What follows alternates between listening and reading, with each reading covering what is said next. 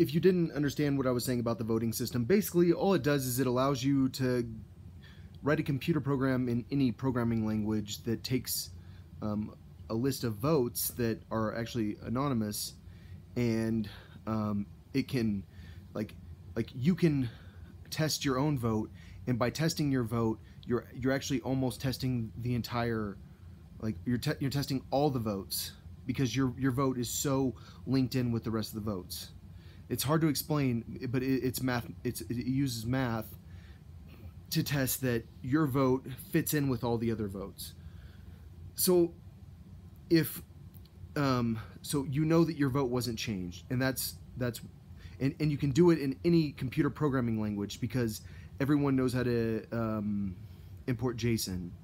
JSON's JavaScript object notation, and it works with all programming languages because it's a string, and it represents object. It would represent all your votes, but then it would also have a hash of the previous JSON string, because then you're linked to the other votes, and then the next vote would have a link to your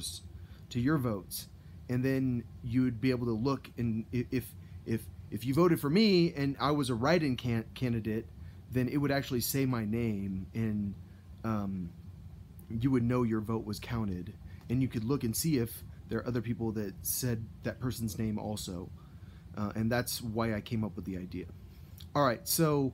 honestly, I don't know what's up with Bank of New York Mellon, and I feel like I shouldn't be talking about it at all, but I also do think that Amazon is a massive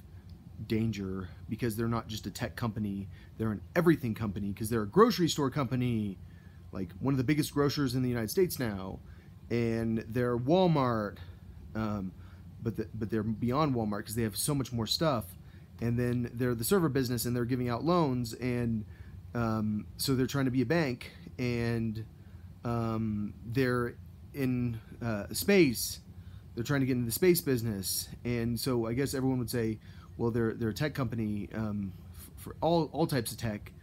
but I would say they're scary, and so I feel like if I'm only seen by people in the government, so I'm running for president, I'm only known by people in the government. Do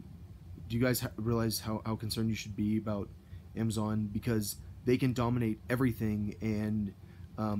if you haven't noticed, they're not always the best. They're definitely not the best at picking movies, but they could very easily write this voting system algorithm that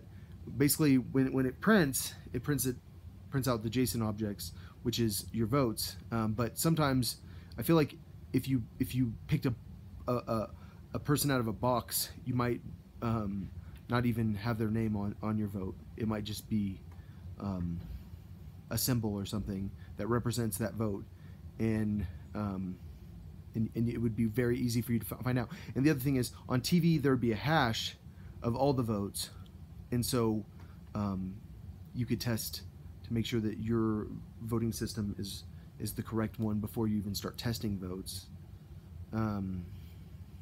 It's hard to explain unless you're a computer person, but there are enough computer people that they could test it, and also the idea of the hashes being linked, or all the votes being linked, means, like, if there were votes getting changed, it'd be easier to detect. I think.